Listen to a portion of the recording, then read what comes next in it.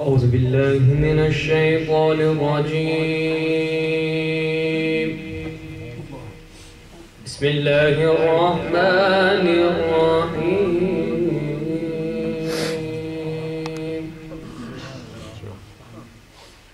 والتين والزيتون وطور سينين.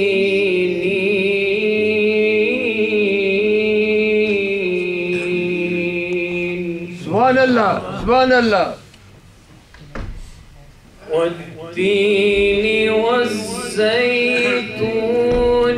وطور سينين وهذا البلد الأمين. سبحان الله سبحان الله. لقد خلقنا الإنسان في أحسن تقويم. سبحان الله. ثم رددناه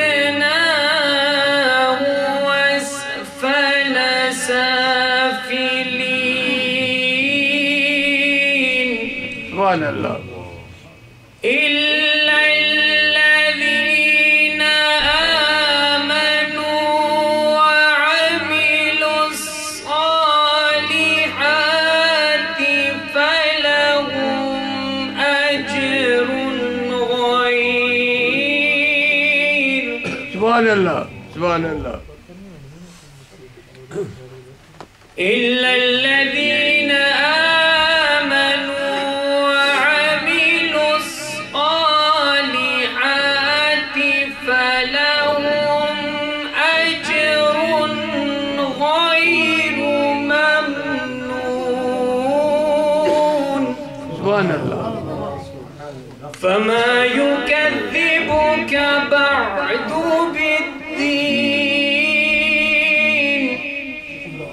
أليس الله بأحكم الحاكمين. صدق الله العظيم. نحمده ونسلم على رسوله الكريم.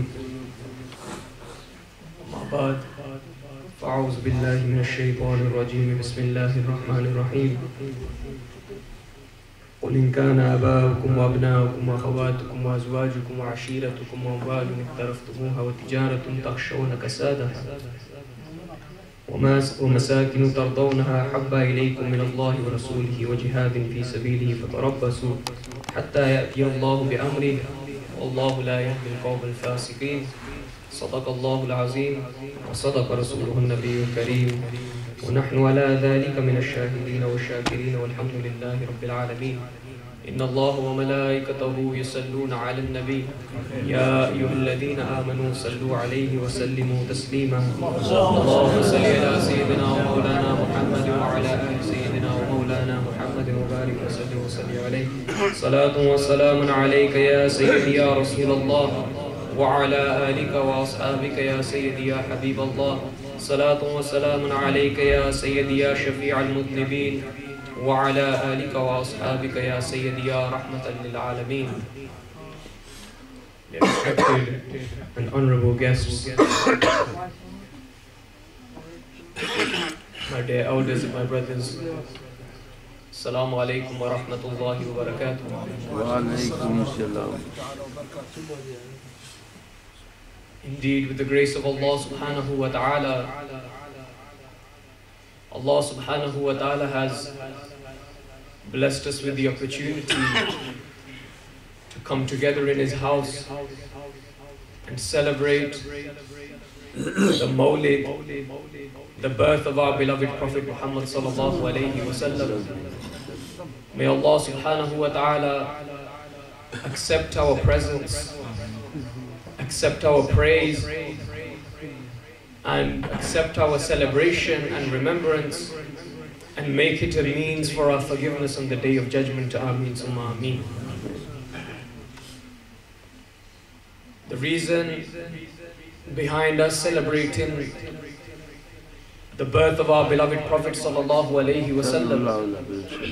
You can say one of the reasons as to why we come together and celebrate and be happy upon this occasion is because our beloved Prophet sallallahu alaihi wasallam is the greatest favor that Allah subhanahu wa ta'ala has bestowed us with.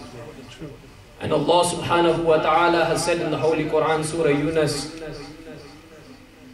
قُلْ بِفَضْلِ اللَّهِ وَبِرَحْمَتِهِ فَبِذَلِكَ فَلْيَفْرَحُوا هُوَ خَيْرٌ مِّمَّا يَجْمَعُونَ. That, O my beloved Prophet sallallahu alaihi wasallam, tell the people that whenever Allah subhanahu wa ta'ala bestows upon them His grace, and whenever He bestows upon them His mercy, then in return they should celebrate. هُوَ خَيْرٌ مِّمَّا يَجْمَعُونَ. And this indeed is better than what they have collected. So when Allah subhanahu wa ta'ala bestows upon us His favor and His mercy, then in return He expects us to be happy and expects us to celebrate. And indeed, He has bestowed us with many favors. وَإِن تَعُدُّوا نِعْمَةَ اللَّهِ لَا تُحْصُوهَا. They are numerous and we cannot count them. He has blessed us with many mercies. But the Prophet sallallahu alaihi wasallam is the greatest favor and the greatest mercy that He has bestowed upon us. And He says, لَقَدْ مَنَّ اللَّهُ عَلَى الْمُؤْمِنِينَ إِذْ بَعَثَ فِيهِمْ رَسُولًا. That indeed, that I have done a great favor upon the believers, that I have raised from among them a messenger. وَمَا أَرْسَلْنَاكَ إِلَّا رَحْمَةً لِلْعَالَمِينَ. Oh my beloved, we have not sent you but as a mercy for the whole of the universe. So the Prophet sallallahu alaihi wasallam, without a doubt, is the greatest favor and the greatest mercy that Allah subhanahu wa ta'ala has ever sent. And another reason why we celebrate this occasion is so that we can revive our love for our beloved Prophet sallallahu alaihi wasallam. It is so that we express and enlighten our hearts with the love of our beloved Prophet Muhammad sallallahu alaihi wasallam, because loving the Prophet sallallahu alaihi wasallam is the essence of Iman, is the essence of faith, and a person's faith is incomplete until he does not love the Prophet sallallahu alaihi wasallam more than anything. As the Prophet sallallahu alaihi wasallam said, لا يؤمن أحدكم حتى أكون أحب إليه من والده وولده والناس يجمعين. That your faith is incomplete until you do not love the Prophet sallallahu alaihi wasallam more than your fathers, more than your children, and more than anyone in this world. Your faith remains incomplete until you do not love the Prophet sallallahu alaihi wasallam more than these things. And we know from the famous incident of Hazrat Umar ibn Khattab radiyallahu ta'ala that he said, Ya Rasulullah sallallahu alayhi wasallam, I love you more than anything in this world apart from myself. And the Prophet sallallahu alayhi wasallam said, O Umar, your faith is incomplete until you do not love me more than yourself. And then Hazrat Umar ibn Khattab radiyallahu ta'ala replied, Ya Rasulullah sallallahu alayhi wasallam, I love you more than myself as well. And then the Prophet sallallahu alayhi wasallam said, now Umar, your faith is complete. And this is just one incident. And the Prophet sallallahu alayhi wasallam's love that the companions had for him was immense. We see that once someone asked Hazrat Ali ibn Abi Talib radiyallahu ta'ala that how much did the Sahaba, how much did the companions love the Prophet sallallahu alaihi wasallam? And he said that we used to love the Prophet sallallahu alaihi wasallam.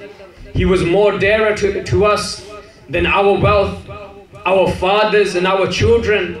And he was more dearer and beloved to us that even in extreme heat, if we receive